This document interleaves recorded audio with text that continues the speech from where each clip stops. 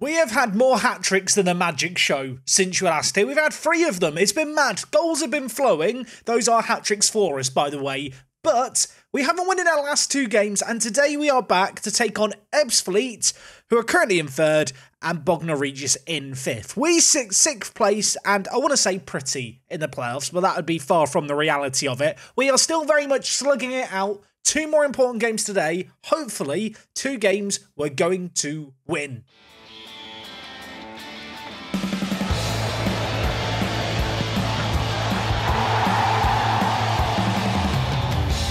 Yes, folks, how is it going? Welcome back to Park to Prem. Welcome back to episode number 22. I had to glance down at my second screen to check what episode we're on. It is definitely episode 22, and today is Friday, if I've kept track of the days that the videos are going up correctly. I think it's Friday. If it's not Friday, let me know what day of the week you're watching this. As I've already said, 2 games to be played today against Ebbsfleet and Bognor Regis. Hopefully 2 games we will be able to get results in. Quite a lot's been happening off the pitch, and I think today's a nice chance, now that we're in February, to kind of evaluate the season so far, who's performing well, who's not performing perhaps so well, as we go into that crunch point in the season. We're 66% of the way through the games. There's not that many left. Of course, last episode we played 4 games in one episode. It was quite the feat. There were lots of goals. The last game, a weird one, an amazing one in many ways, and I was hoping it was going to give us a little bit of momentum, and that it did. Having beaten Slough 7-0, we beat Gloucester 2-0, Weston-super-Mare 3-0, and then Dartford 5-0. I want to show the goals in the Weston-super-Mare game, because Kitongo, this man, got an outrageous hat-trick. And the bizarre thing in this game is, he didn't even start the match. NLBM picked up an injury in the first 5 minutes. Fortunately, it was just a very slight couple of day-long injury, but Kitongo had to take off his training kit, get on the pitch. The first 2 goals, you might sit there and go, yeah, they were all right. Wait until you see the 3rd goal. Now you can understand why I've decided to show this. Gallagher put in a ball of quality, and then how about this for a finish? For a first-half hat-trick. Yeah, it wasn't too bad. That was a 7-minute hat-trick, by the way. Truly outrageous stuff, and with those goals, it finished 3-0. Like I already said, we won the very next game 5-0 as well. The goals are flowing. Kitongo got another hat-trick, by the way. I'll spare you the goals in this one, although it wasn't quite as quick as his previous hat-trick. It was still a pretty impressive performance by this man. He's played these 2 games where he's done amazingly. In the 3 games since, he's not been very good by comparison. The first of those 3 games was a win against Billericay, and in fact, in this game, it was NLBM who picked up a hat-trick. Yeah, the goals have been crazy. NLBM had 9 goals in the month of January. He's had a good time, really. 22 goals to his name in the league, but he really has caught on fire as of late and just been absolutely insane for us. Unfortunately, it doesn't matter how good NLBM plays, because in the next game, we lost 4-2. If you concede 4 goals, you're not really going to win all that often. We lost against Tunbridge Angels. In this game, we did play a rotated team. Nolan at left back, Crow at right back, Evans slotted in the middle. Truth be told, just a bad day at the office. I say that. Look at the XG. Look at the XG. We just didn't have our shooting boots on. Kitongo probably should have had a hat-trick in this game as well. Most recently, we took on Weymouth, where we did come back from a goal down to get a point. An unlikely goal scorer as well. Carlos on off the bench in this one.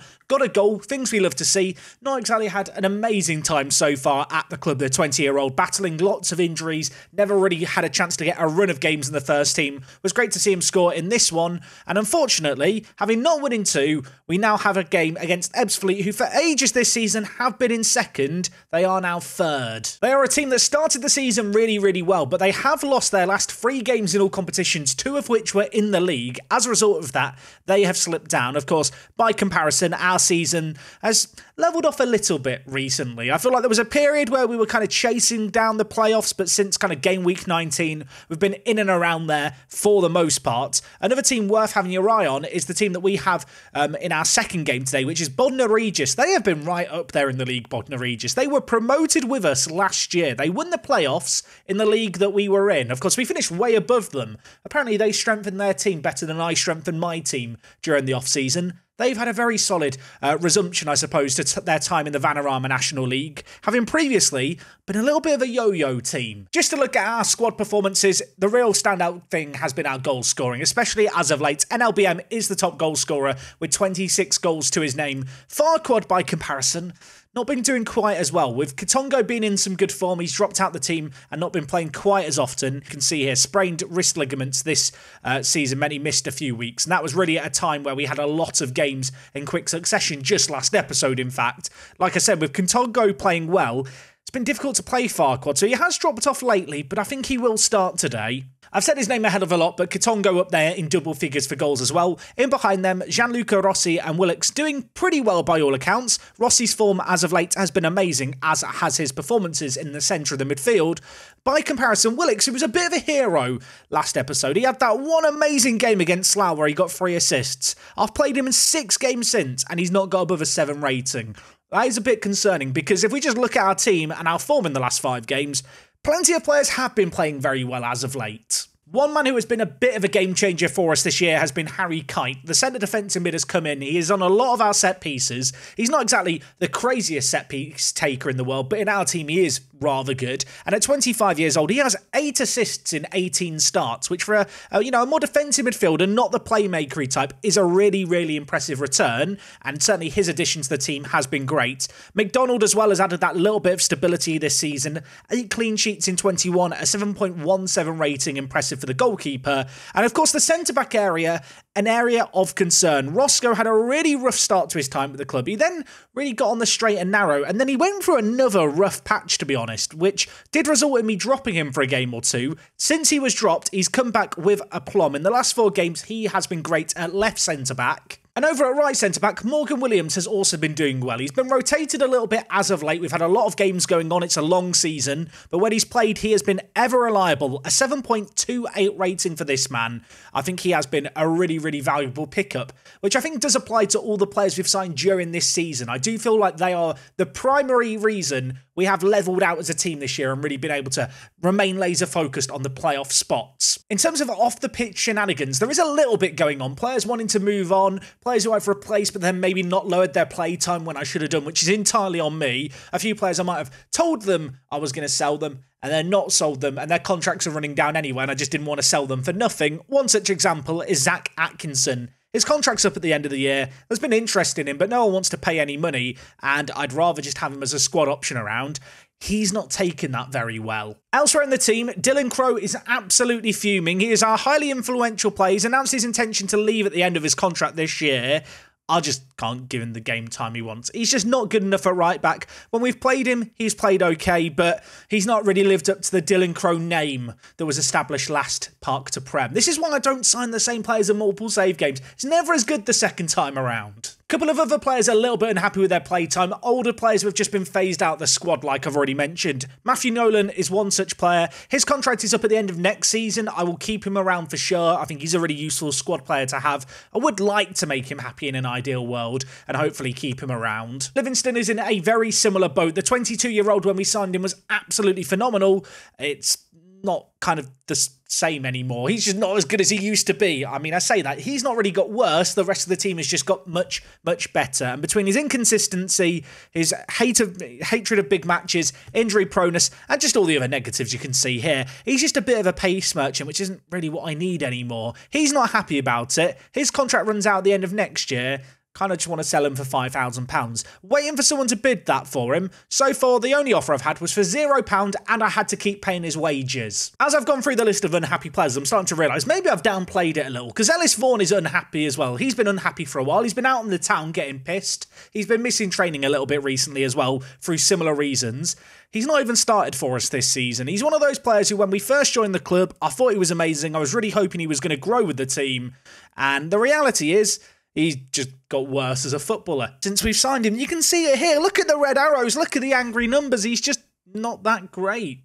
I kind of want to sell him for some big money whilst I can. He's got loads of time left on his contract. I might just keep him around as some kind of virtual punch bag who I can just treat badly to cheer me up when Football Manager doesn't treat me so nice. Today's 2 games are really pivotal for us. Having not won in our last 2, but prior to that been on a really, really good run of form, it's time to get back on the straight and narrow, try and find a little bit of the form that really saw us shoot up the league and really improve our goal difference. We kept a load of clean sheets, scored a load of goals, and having only scored 1 goal last game, hoping for a change around in fortunes. In terms of team news, this is the team that we're going to go with. I think it has a fairly standard look. The one surprise might be to see Kitongo out on the left-hand side. In all honesty, Willix has just been really hit and miss recently, not been performing all that well. Kitongo's played amazing as a striker, but with Farquad fit and me wanting to play him more, the only way I can get Kitongo into the team is to play him in the wide areas. 6 minutes into this game, an early chance perhaps for one team to seize the initiative, and it could be us. NLBM one-on-one, difficult angle.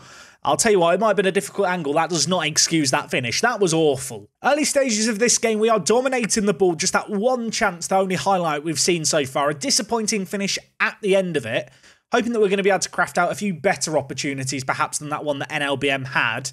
But as we, almost approach the half-an-hour mark here, not a great deal happening. But now, Osborne with a throw into Farquad. We've been on top in this game. Can we find a breakthrough? Farquad tries to get into the middle. Only one man to aim for there in NLBM. It wasn't the best of balls, although it wasn't exactly an easy situation the striker found himself in. Ebbsfleet now looking to go long. Despite the fact Ebbsfleet have struggled in the last few games, make no mistake, they are a very good team. They are one of only a few teams with wages higher than ours across their squad. So they have quality, they have money, they have ability, but we also have all 3 of those things. And we also have Kitongo in the box. He's going to get to the byline, pull it back, and Kyle Farquad's there for goal number 17 of the season. And maybe the decision to play the right-footed Kitongo at left winger is going to prove to be an inspired decision, because it worked okay there, I think, by all accounts. It wasn't the best of balls in. Farquad, a player who's not all that good in the air in terms of his heading and jumping, but his reading of the game always makes it feel like he gets into just good positions where he can take advantageous aerial duels, just like that one. He's not done any dancing today, but he's wheeled away in celebration, and yeah, half an hour played here, we're on top, and deservedly so.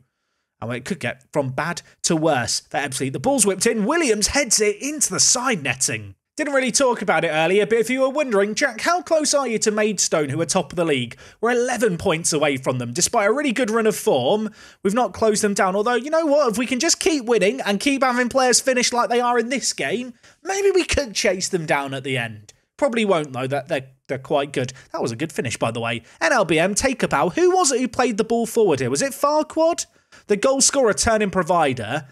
A difficult ball, to be fair, the chip-through ball. And the finish at the end of it, I mean, he's made the keeper sit down there. That was rude. I really am developing a soft spot for Kitongo. He's gone from being the player who can't finish whenever the camera's on him to being a player who seems to score whenever you guys bugger off. And then when you are around, now he gets assists and stuff. I think he scored 1 goal during a live commentary, which really isn't a great return considering how many matches we've covered this season. I can't judge him for being camera shy, though. I didn't use a camera in my Football Manager videos for like 7 years, so who am I to judge what people do on or off camera? Lavery for them. Going long, I mean, that is, I was going to say it's an ambitious ball. It's a deluded ball. If he thinks he can pull off a pass like that, he needs to reevaluate his ability. He is not good enough to do that there, centre-back.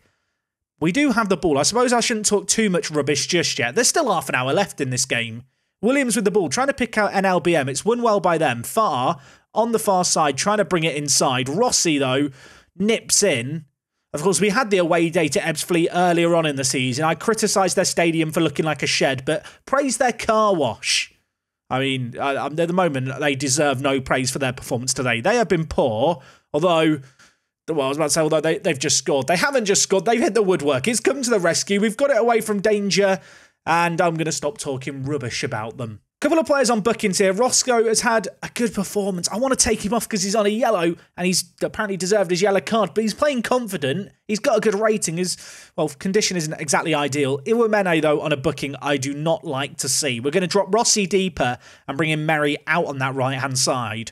It's really weird with Gianluca Rossi. Of course, he is our best player in terms of technical ability. He's a player who, on the face of it, should play better out on the right wing. But when I play him in the middle, I feel like he just does more for us. I feel like he's able to have a bit more of an influence on the game. We'll see how he does there in this game here. Of course, if he now is responsible for us conceding a goal, ignore what I've just said immediately. 2 goals up still. Limited time left. Really, Ebbsfleet need to score, you'd argue, in the next 5 or so minutes to really stand a chance of making the comeback happen. Speaking of which, Hudson is making his way into the box. He's already hit the woodwork once.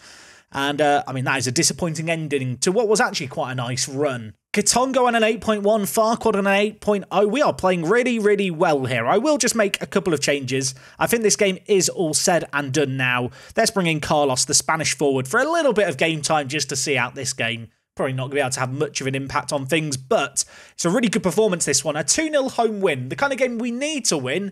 Great to keep a clean sheet, great to get a couple against Ebbsfleet, and to be honest, it never really looked in doubt. With that result, we have moved up to 4th place. Ebbsfleet down in 6th now all of a sudden. So at one point, they were the team alongside Maidstone. They have fallen like a stone. Looking at Maidstone United, they won 3-0 against Weymouth, who are the team outside the playoffs. What that does mean is we have a 6-point cushion all of a sudden to them in 8th. And also worth noting, our goal difference of 36. Because of some of the big wins we've had this year, that goal difference really has got out of control. Our second game today is against Bognor Regis. They're in 5th. We're in 4th. This is a rather important game. A win here, I really start to believe the playoffs is where we're going to be come the end of the year. Can we make it happen? It's away from home. It's going to be tough. Don't go anywhere. I'm aware Bognor Regis is an away game for us. Now, behind the curtain here, and I have acknowledged this having in a previous video, or definitely in the comments, I already took Bognor Regis on away from home last season. And when I went to do the Jack Does an away day, it was genuinely the worst Jack Does an away day ever. There was nothing to see, so it didn't even make the cut of the video. But today, I'm going to show you what you can see so you can understand why you didn't see it before, and also why I view Bognor Regis as an enemy of the people. The fact that they denied you a Jack Does an away day, it makes them the baddies. I don't care what anyone says. Now, Bognor Regis is not far away from Guernsey. Here's where we are. Bognor Regis is just on the coast, just west of Worthing. I actually don't know where the football pitch is. I probably should have checked this before I hit the start record button. Okay, so here is the Bognor Regis Stadium. Here it is. I mean, it's not exactly the most sexy of stadiums, is it? But if I go on Google Street View, the only bit we can go to is here. I mean, you get a little bit of a view of the stadium, I suppose, but you don't really see enough. I mean, there's a digger, and then there's just a wall. It's. I don't want to slate it as an away day option. I just don't think it's that good. I mean, they have a clothes and shoes kind of donation bit, so I guess that's nice of them. Also, are they? I was about to say, are they sponsored by Nike and Adidas? Imagine if you were sponsored by both of those. That would be quite the achievement. I mean, look. Here it is. You can judge it for what it is. It does have painted lines to the car park, but you just can't see very much. I mean, if anyone from Google is watching, please just get Street View for the rest of this little road. You know, maybe there's something interesting, a good view we could get the stadium. As things stand, though, that doesn't exist. Also, having this as the entrance to your football stadium should be a crime. Not only is that a poor font and poor logo design, it looks like the entrance to a theme park ride. Did you guys ever play Roller Coaster Tycoon as a kid? You know, you have the little gate with the name of the ride. It looks like that. Not a fan. Anyway, now that I've finished just getting out some frustrations towards the lovely area of Bognor Regis, never been, sure it's a lovely town, we now have to beat them in a game of football. One little bit of team news today. Unfortunately, Iwamene is suspended. He's been a naughty boy. He's got too many yellow cards this year, so Osborne is going to return to his natural habitat of box-to-box midfielder. Dylan Crow comes in at right back. Despite that change, though, everything else is unchanged. We've only been playing a couple of days ago, but players have recovered well. Kitongo, I think, has earned another chance out on that left-hand side. And I think when you look at the average ratings for the last 5 games and how well everyone's playing, it's kind of hard to justify changing it. I will say, I do enjoy the fact that in this year's Football Manager, and I don't really remember this happening before, I have had a situation where Bognor Regis, who were in the same league as us last year, got promoted with us, have actually been able to keep in touching distance with me. Despite the improvements we've made to our team, they've made similar improvements. And as 2 newly promoted teams, to find ourselves in 4th and 5th is just kind of cool. I don't remember seeing that much in Football Manager in the past. So, yeah, well done to Bognor Regis and to Sports Interactive for actually making a compelling rivalry with a team that are climbing up the leagues with us. It's not exactly been a classic opening 10 minutes. Couple of chances. Bognor Regis, you can see, having more of the shots. We're having a lot of the ball, but the possession we're having is in very, very deep areas because we're looking to play the ball out from the back constantly. I think that's causing us some issues. With that in mind, I'm going to tell the players to be a bit more direct, try and get the ball forward into space a little bit more. Let's hit it over the top with them playing a higher line and pressing us hard up the pitch. Might be some gaps in behind by suddenly going direct to exploit. I say all of that. Having made that change, nothing has happened and we're half an hour in. Any plans for anything to happen before half-time, Football Manager? Anything at all. I'll take anything. Other than them scoring. Let's not have that. Anything? 1 minute of added time. Nothing. One of the worst first halves I can remember. I mean, our performance has been bad. At least they've had shots. Not going to throw a water bottle, but I am going to point my finger and say I'm disappointed. Look at that. Fired up. That's what I want to see. I'm looking at Farquad. I'm looking at NLBM thinking 6.3, 6.2 ratings, unacceptable. Let's change things up here. Will Merry come on in that inside forward role. I feel like he's had his best performances for us in that area of the pitch. With that change, we'll move Kite to play on defend. Elsewhere, Osborne on a booking isn't exactly ideal, so I'm going to drop Rossi deeper. And you know what? I'm going to change things up. Kitongo's going to go on the right. I'm bringing in Carlos. We've not seen Carlos very much this year. He scored on off the bench in our last kind of game before this episode against Weymouth. Let's give him a chance here. Free kick in a dangerous area. We need to do some defending here. This is not what we want to see. Bognor Regis hit it. It's gone over the bar. I mean, at least we've had a highlight. I did set up Bognor Regis, didn't I, as the enemy of the people this episode. The people denying you the away day. And I feel like they've really lived up to that kind of boring personification I've given the football club. They've not given us any action on the pitch here. I mean, I say that. They've been the team having all the chances. But as they push on the attack as the home team, I think there might be an opportunity to catch them out, especially with the fresh legs we've brought on. I say all of that. They're the team on the attack. Wishart goes with the ball. I'll tell you what, Williams done very well to win that there. Goes long to Lamb. Lamb launches it forward. Kitongo, big ball over the top. That spacing behind I discussed. Farquad's there. One-on-one. Hits it and it hits the crossbar and goes over. In fact, I think there was a block on it. We've actually got a corner off the back of all of that. It's Dylan Crow over it. Dylan, can we have a moment of brilliance? We've hit the other post. We've hit the woodwork twice in the space of 2 minutes. And it's still 0-0. I'm going to go for a shout of demand more. It's time to get shouty. Another highlight. Suddenly the game's springing into action. Two tiring teams. Two teams you aren't really going to want to settle for the draw. Let's not give away a penalty. Oh my word. What has just happened? I think it's away from danger. I think that got kicked against our own player's head and then hit the crossbar. If that had gone in, I would have been livid. Right, 10 minutes left. Kitongo. You know what? Kitongo, go and play as another striker, mate. Let's just play with 3 strikers. Pressing forward. On attack? Yeah, on attack. In possession. Focus down the left.